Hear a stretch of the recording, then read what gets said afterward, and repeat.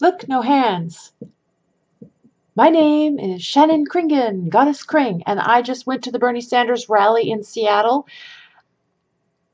at Safeco Field, and it was really fun. And I love Bernie Sanders. I've never heard a politician speak where I agreed with everything that he said. Like like he talked about the economy, healthcare, the environment. He talked about minorities, poor people, rich people, Wall Street, the banks, healthcare, just every topic, immigration, every topic, the environment. I agree with what he said on all of it. Sustainable environment, nonprofit healthcare, nonprofit college, university, corporations pay their fair share. Let's just, of taxes, let's just say a more ethical, humane society. We can fix the infrastructure, spend less money on war, spend more money on fixing the infrastructure here in the United States of America. So, wow, that was a beautiful experience. I want to say I'm glad I went. I rode my bicycle. There was people standing in line for a long time. Today we had a kind of a sunny day. It was a little crisp and cool, but it was sunny. And we all know it rains a lot in Seattle, so today we lucked out and we got some sunshine. And they had Safeco Field like open. I put some videos on my Facebook and my Instagram and my Twitter, have everything linked, hopefully. And let me just say, I hope everybody in Seattle caucuses tomorrow, March 26, 2016. I hope we can make history and we can all caucus and try our best to see if we can get our democracy to actually be a democracy, which is what it's supposed to be. I'm a little skeptical of the, voter suppression thing going on in terms of if everyone that wants Bernie votes for him for the caucus tomorrow, hey, can he get in? Because I think he deserves to win. So there, I'm just going like this because I like that. So I loved the Bernie experience. I loved his speech. I want to say I'm so grateful that I went. I didn't bring my camera because I wasn't sure if they would let me in. It was to the point where the Secret Service was very strict on the rules and you can't bring any bags. On the website it said bring a small bag and that's okay, but when we got there they said no bags because they just didn't have time to search everybody's bags. So I'm really glad I didn't even bring my real camera. I just brought my smartphone and just took some snapshots and videos with that. That was fine. Because I waited until instead of lining up all day, which I did not want to do with all the other people, I thought I'm just going to show up at 7 because the doors opened at 4. Bernie spoke around 7, but he actually didn't even start speaking till almost 8. And so I didn't even get there till just about 7. I rode my bicycle from my apartment. I locked it up. There was not enough bike racks down there. So I found a garbage can with a metal thing and I locked my bike and I didn't bring anything with me except my smartphone, which here's my smartphone with the sticker on it of my artwork. And I brought my smartphone and I brought my keys and like my ID in case I needed it and a little bit of money and that was it and my keys and I had like a jacket that had pockets that zipped so I could just zip everything up and be safe. Had to show all my stuff in my pockets to the Secret Service. They looked at it. I had a plastic water bottle that I guzzled right before I got there and then they made me throw it away. They wouldn't let me bring even empty plastic, which is silly, but whatever. I can see why they are strict on that because they don't have time to search through people's no food, no drinks, no cups, nothing. And so you just go there. I just had to throw away my plastic water bottle. No big deal. It was just one of those cheapo things. Anyway, what was interesting to me was that there were people so serious about seeing Bernie that they threw away their backpacks and their purses. Like they took everything out, stuck it in their pockets, and threw their bag away in a garbage. Or maybe they just gave it to somebody and said, here, hold this for me, knowing that they might never see it again. I don't know, but wow, I've never been to an event where people were so serious about being there, they're willing to throw their bag away. That's dedication. But I kind of knew that they were going to be strict on that rule, so I didn't bring anything with me except, yeah, what I said, my keys, my wallet, a little bit of money, and my smartphone because you can't go anywhere without one of these.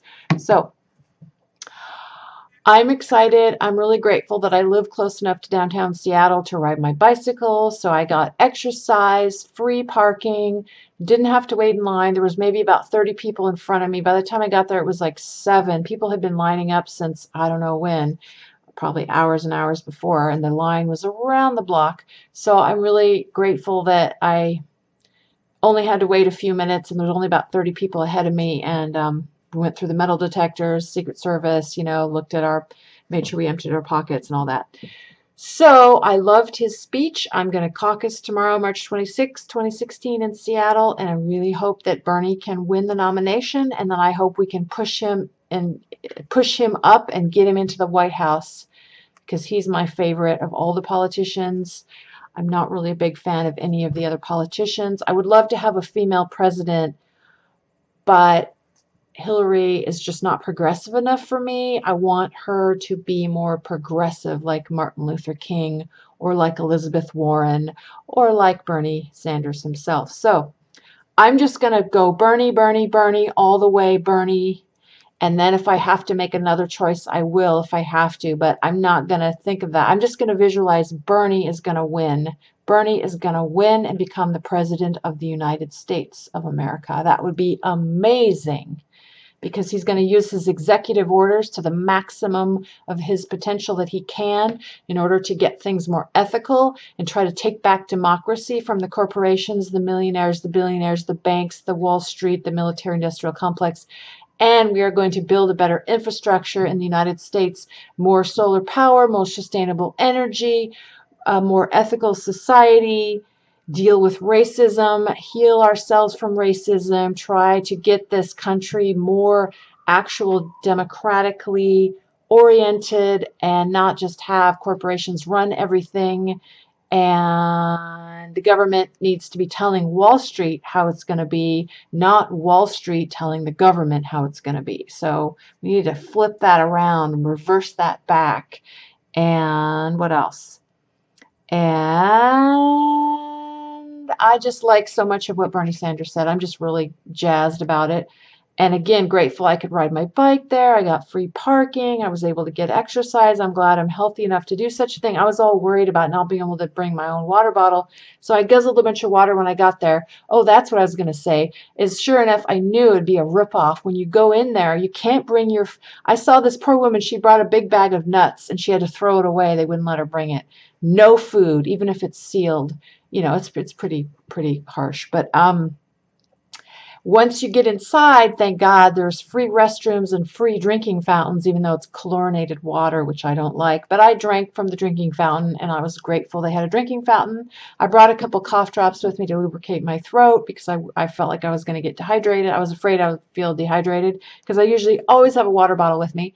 But sure enough, you go in there, and they have the concession stands open because Safeco Field is where we have the Mariners play baseball. And you go in there, and the bottled water was $5 ripoff.